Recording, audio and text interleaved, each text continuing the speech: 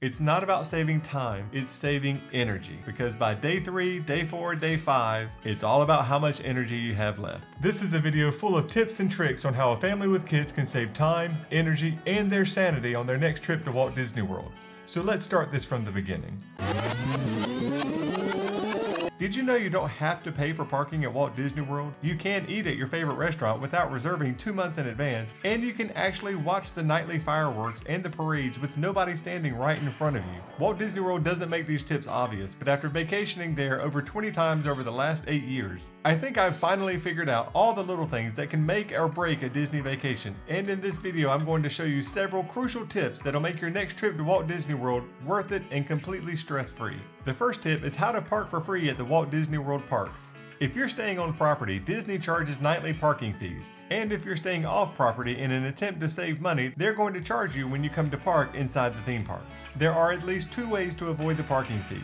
The first way, which is inconvenient and very much time consuming, is to park at Disney Springs, and from there you're going to take a bus to one of the hotels that is adjacent to the theme park you're going to, and when you're at that hotel you can transport to the theme park. The other way to avoid a parking fee is to book a dining reservation in the hotel next to the theme park you want to attend that day. When you pull up to a hotel, tell the attendant you have a dining reservation and they will let you park for free. And the bonus is you can leave your car there all day long. And with that dining reservation, they will not charge you a fee. It does mean you're going to have to buy breakfast, but you are probably going to eat breakfast anyway. And that's not a terrible thing because let's be honest, breakfast inside the theme parks is pretty much garbage. Unless you're sitting down at one of those ridiculously expensive character buffets, quick service breakfast options in the parks aren't great. They're pretty much filled with sugar. Your kids of course will enjoy it, but then a few hours later when you're waiting in line, they come down off the sugar high, they're cranky, hot, and it's a nightmare. So get you a solid breakfast and use this tip as a way to get free parking, or at least consider it a discount on your breakfast meal. And another tip, one of the cheapest sit-down breakfast options is actually at the Grand Floridian. Coincidentally called the Grand Floridian Cafe, they always have availability. It is more expensive of course than a quick service restaurant, but once you're there and have had breakfast, you have 3 options to get to the Magic Kingdom Park: walk, monorail, or by boat. And I just briefly mentioned character meals. Here's another quick tip. When your kids are meeting some of the characters, have one parent take pictures or video with their phone, while another parent gives the kids a phone of their own so they can take selfies. I guarantee the pictures they'll take will be some of the most enjoyable pictures you'll take in the whole trip. Another small pro tip, Goofy takes the best selfies. Next up is how to watch the fireworks with nobody in front of you. And this is important because no matter what day of the year it is, finding a spot for the fireworks can be incredibly painful. The worst example is 1, you don't find a great spot, or 2, you find one only to have somebody who's much taller than you get right in front of you right as the fireworks show is about to start. So in this tip, we'll cover 2 ways to watch the fireworks with nobody in front of you. This was my family's most recent view for the Mickey's Not So Scary Halloween Party fireworks. It's hard to make out in the video because it's dark, but if you look closely, you can see nobody is standing anywhere close in front of us. And if you want this stress-free view where every member of your family can watch the fireworks with nobody in front of you, buy the dessert party. If you're not familiar with the dessert parties, every time there is an evening show, they offer this party. It is a small private event located in the Tomorrowland Terrace with unlimited treats, unlimited alcohol, and your own private viewing of the fireworks. There are 2 options for the viewing party, and this is one of those weird times where the most expensive option is not the one you want. They have the Garden Terrace, which is the cheaper option, and they have the other viewing party with the reserved seating. The problem with the reserved seating is you can see here, where they have the chairs, they have an overhang as well, so some of the higher in altitude fireworks get kind of cut off from the reserved seating. We've sat there before, trust me, you want the garden viewing. Additionally, when you're in the reserved seating, you're off center to the fireworks, so your view to the light show isn't as great, and several of the fireworks are of course strategically positioned around the castle for viewing it right in front of it. So for those 3 reasons, it's cheaper, you get a better view, and you don't miss the higher up fireworks. The garden viewing is the better option. And I won't spend that much time talking about the provided treats, but they are quite delicious. It's an unlimited buffet, and at the end of the long day at Magic Kingdom, unlimited alcohol for the parents.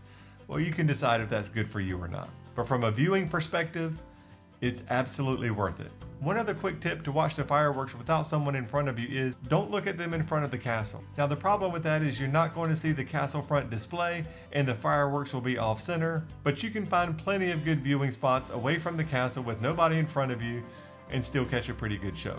Before we talk about the best views for the parade and how to get them without waiting in a spot for hours, let's talk about the bird show over at Animal Kingdom and where the best seating for that show is. If you look at their seating, they have a pretty standard layout. You have typical stage front seating and seating off to the sides. Of course, if you get there early enough and want to sit in the front or second row, that's probably going to be your best spot. However, if you get there late and those seats are taken up, there are some better options for seating that might not be intuitive. You're going to want to take into account where the birds in the show are going to fly when you choose your seating. For example, behind the offset seating on each side is a perch, and they will send birds off to fly during the show several times to these perches. And you'll see they fly off to the back left perch, they then fly over the audience to the back right perch, and from there they go back to the central stage. So if you want to get a really close-up look at the birds, especially as they fly over, you might want to consider sitting somewhere in this flight path. Also, one particular bonus is there is almost always an audience participation moment, and that participation moment is right here. So if you want to get a good look at the birds and also a chance to interact in the show, this is your best spot.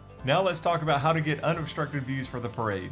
The problem with getting great views with the parade are the same as with the fireworks. People will start camping out and reserving spots for themselves and their family members hours before they even start. So I understand the strategy, but those are hours that you would much rather be doing something fun in the park than just sitting around waiting for something to happen. The good news about the parade though, it is slightly easier and you don't have to pay for a dessert party like you did for the fireworks. The way to watch the parade without having anybody in front of you is to forget watching it in front of the castle or on Main Street. The parade actually starts all the way beside Splash Mountain, and especially for the Festival of Fantasy parade that is every day at 3, you can pretty much show up around Splash Mountain at 2:45 and be guaranteed a spot right on the street as the parade goes by. And of course you can also do the same tactic for the Mickey's Not So Scary Halloween party, because everybody wants to get a good view of the Headless Horseman as they go by. The other benefit for watching the parade near Splash Mountain or Adventureland is the parade can take anywhere from 15 to 20, 30 minutes just to get to Main Street. So really by the time the parade gets started toward the end of Main Street, it's finishing up for everybody who is watching it at Splash Mountain. And that's an additional 30 minutes you get to go back into the park and do whatever you want to while everybody else is still watching the parade. Trust me, watching the parades near Splash Mountain will save you time before the parade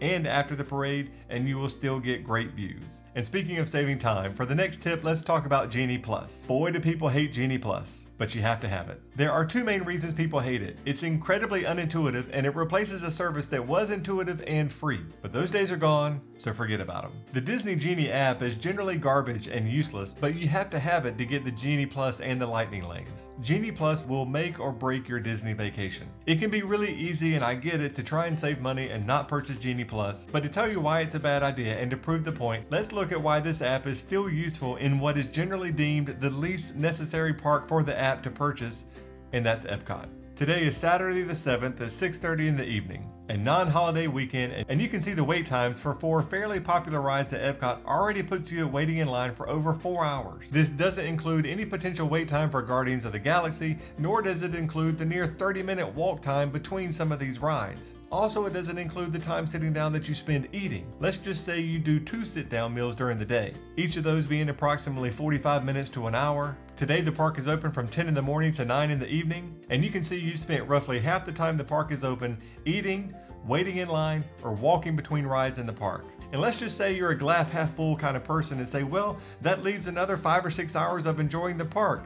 That may be true, but if you spend all that time at the park walking, waiting in line, in the hot sun, plus doing everything else that Epcot has to offer, by the end of the day, you're exhausted. You get back, you crash hard, you sleep in late the next day, you're killing the coffee machine in the hotel before you take off, you do it again the next day, you do it again the next day. By day 3, your kids have nothing left. They're exhausted, you're exhausted, and the trip has gone from being incredibly fun to a struggle just to get through the day, and by the end of the vacation, everybody's miserable. They had a decent time, but they're ready to go home to actually have another vacation. Even using Disney Genie Plus at Epcot, where everybody says it's not necessary, will save you at least 4 hours of waiting time. That's not waiting with cranky kids, that's not waiting in the hot sun, even in the least popular rides. Let's take a look at Spaceship Earth. This is the end of the day, and we're still using Genie Plus, walking right past the line. Look at these 3 people here. I've never met them. They're probably the most friendly people on earth, but they are miserable. This is a 20-minute wait, and you can tell by their faces they are done. So here we are bypassing people at Avatar,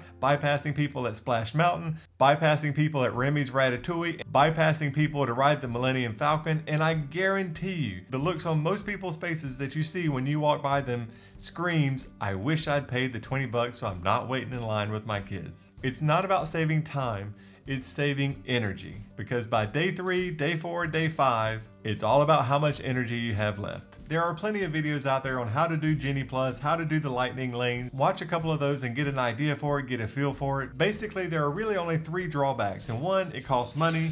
2, it is the increased stress level because it does require you to have your phone and look at it throughout the day to make updates on your reservations and make additional reservations. That ultimately is a pretty big drain on your battery. And if your phone battery runs out, it's pretty much your brains of the operation. It has all your reservations on it, all your dining plans, all your lightning lanes, so you don't want to be without it. So another quick trip, take a battery bank. I won't harp on it too much, but this is the Anchor battery bank and it's a lifesaver. Not only for this trip, but you can take it to other trips. This is when we were on our way to Alaska and it powered all of our devices on the plane. It's a solid investment. The next tip we're going to discuss is how to get your favorite restaurant reservation when you didn't book 2 months in advance like they tell you to. If you look at other videos and Disney blogs, they tell you to set your alarm clock 2 months in advance so you get that reservation. And they're not wrong. If you need a specific restaurant and on a specific day at a specific time, yes, that's what you need to do. However, all of those restaurants are going to have availability when you're down there. A day before, 2 days before, a week before, people start canceling reservations like crazy. Look at this example here. Topolino's Terrence Character Breakfast is one of the most popular ticket items in town. When we were driving to Disney on one of our last trips, we had no active reservations. If you look about 24 to 48 hours in advance, you'll see just about every restaurant is available at some point. Here I'm looking a day in advance and I can see Topolino's. I got the reservation and we were able to eat there the following morning for breakfast. And if you take a look right now, you can see that I'm looking a month ahead in advance and all the reservations for Topolino's are gone. So the point being is, don't worry about waking up 2 months in advance. Just look 2 or 3 days beforehand, you're going to be able to get the reservation you want. Another random tip is if you're not super excited about wearing a magic band all day long on one wrist while having your watch on the other,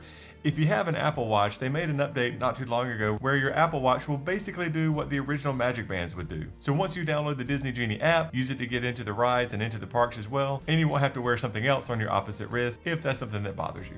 Another tip that I have when you do a vacation like this, and it kind of goes along with giving the kids your phone so they can take selfies, but to take it a step further, give them their own camera. We got my son this small creative cam to take. It's 5 megapixels. It actually has a lens that flips up so they can take their own selfies. This is actually video that we took on our recent trip to Alaska. Shameless plug, you can check that video out if you want to. I'll link it in the description below. But cameras like these are great because you can give them to the kids. They're not asking for your phone. You don't have to worry about them dropping it. These things are built like a tank. It's a good time. So if you take away anything from this video, get a breakfast reservation at a hotel near the theme park you want to visit. Buy the Genie Plus, it is worth it because not only will you save a bunch of time in the theme parks, you will save energy, which at the end of the day, with your kids involved, is far more important. Book the dessert party for stress-free viewing of the fireworks. And the last thing, don't worry about watching the parade in front of the castle. You will have just as good a time watching it at Splash Mountain, and you will save time both before and after the parade. If you like this travel tip video, watch our video on Alaska, watch our video on the Polar Express. There will be more to come. Have a great day, and we'll see you next week.